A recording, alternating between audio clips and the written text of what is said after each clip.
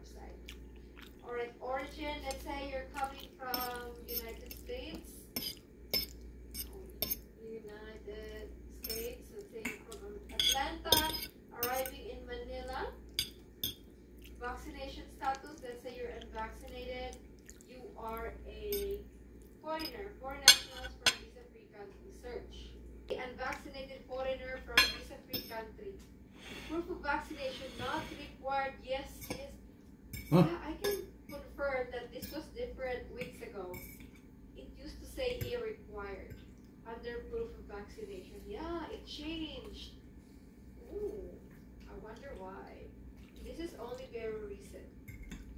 As you can see here, required, not required. Visa insurance not required. Testing is required. Passport validity has to be 6 months or more. Medical certificate not required. One health pass, of course, required. Home quarantine and facility-based quarantine is required. Ooh, this is something interesting. Why would Paul change it? So I did my own research, guys, and I got in touch with the Bureau of Quarantine and the Bureau of Immigration. Alright, I sent them an email, and this was the reply of the Bureau of Quarantine. I was asking them, has the rules on the entry of unvaccinated changed? This was the reply of the Bureau of Quarantine last September 29th. Good day.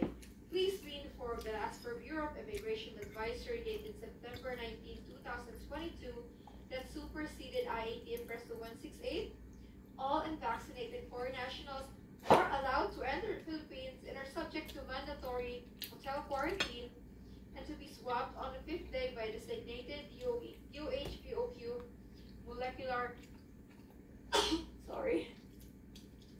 molecular laboratory. Kindly refer to the attached file.